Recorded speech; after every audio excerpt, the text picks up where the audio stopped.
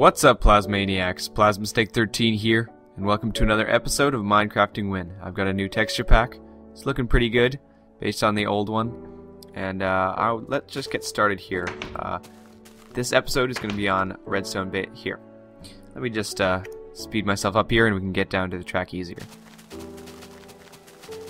God damn it, I've got squids again. Alright, here we are. So, Redstone basics. The first thing that's first, what is redstone? That's probably one of the best questions you can ask. Redstone is what you see down here. This is all redstone. This is redstone on the floor. If you'd like to see what redstone... What? Huh. Well, anyways, if you'd like to see what redstone is in your palm, then here, let me just grab some here. That is redstone in your hand. On the default texture pack, it's like a little red dust. You just right-click to put it down, like so. And apparently, I'm flying. Sorry, the mods are getting a little bit weird. Let me just make the time day here. Okay, so anyways, let's get back to here. Redstone dust on the floor there. That is a redstone ore. Let me just move that torch for a second.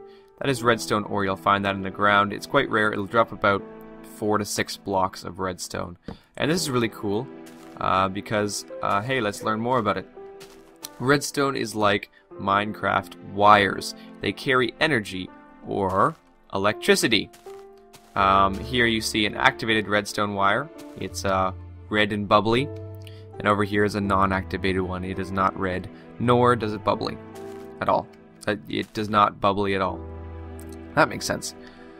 You can activate redstone by, sending energy through it, and it'll carry that energy or electricity through it.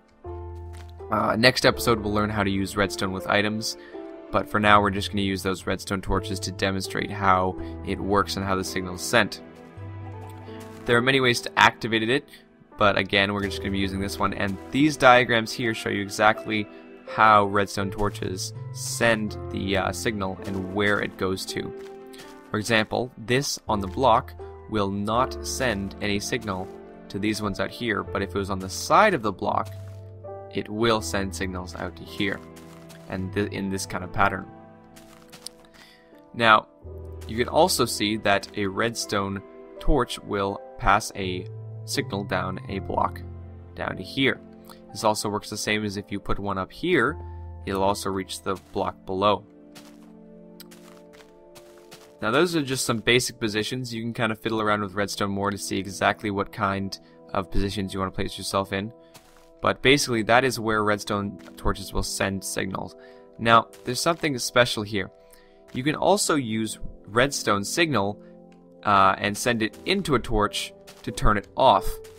For example, I'm going to use this stone pressure pad, which sends energy through the redstone signal around here and into this block, which will turn off these torches. You can see they're bubbly right now. Like I said before, they're bubbly. That means that they are activated, and bloop, they're off. You can see the difference. On, off. Because I'm sending signal along these lines into this block, and it turns them off. But that's as advanced as I'm going to go. That's basically it. You can use the redstone torches for light, but they all suck. I'll see you guys for the next episode, where we're going to be talking about the items that you can send and receive redstone signal with. Alright, until next time, see you later, guys.